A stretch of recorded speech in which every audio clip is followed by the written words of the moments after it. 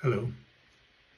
As you'll be aware, the British Medical Association, the Hospital Consultants and Specialists Association and the British Dental Association have all announced strike action.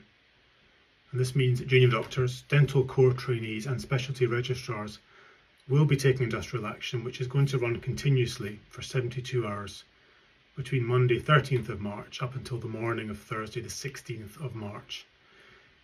These strikes, running over 3 days, will have an impact on both routine and emergency care, and we think that this will significantly reduce the provision of planned or elective services to allow remaining staff to focus on providing emergency and inpatient care.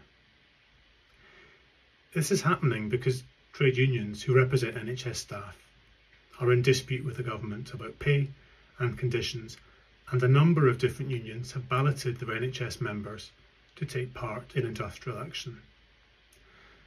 On the days of strikes, our system's key focus will be on providing safe care for our patients who need urgent and emergency services and those patients receiving inpatient care in our hospitals.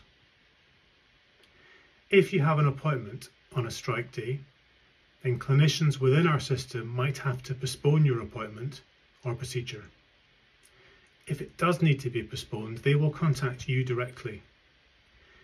If they haven't contacted you, please come to your appointment as normal. Please be patient with them while we work to recover our services, but they will be in touch with you. If your appointment has been postponed and you are due to come into hospital using patient transport or ambulance services, please let them know. If your appointment needs to be rescheduled, your hospital will be in touch with you and there's nothing you need to do. Accident and emergency departments will be open throughout the strikes and emergency care will continue to be available. It is really important that in emergency and life-threatening cases, such as when someone is seriously ill or their life is at risk, that patients continue to come forward as normal.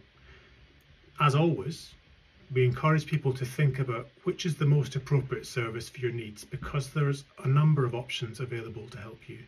And these include your pharmacy, NHS 111 or your GP.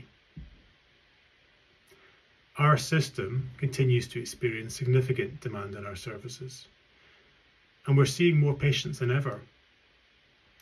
Industrial action, COVID-19 and flu in the community have made our work even more challenging. I fully understand the knock-on effect this has on you, on your families and on your communities.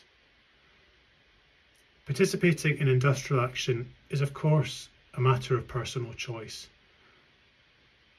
but I remain fully supportive of any person's right to take action. The decision to go on strike is not an easy one to take from either an individual or a professional perspective, as it will cause significant safety risks to patients across the country as well as within our system. We all want to reduce any unnecessary risks to patients.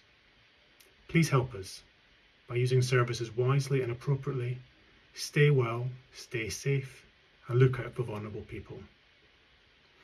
Together, we'll get through this. Thank you.